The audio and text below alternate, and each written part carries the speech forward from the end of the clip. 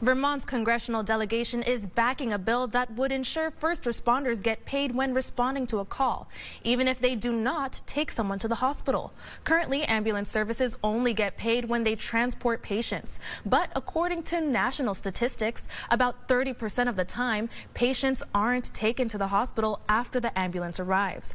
Those EMS crews still rack up costs associated with the emergency response.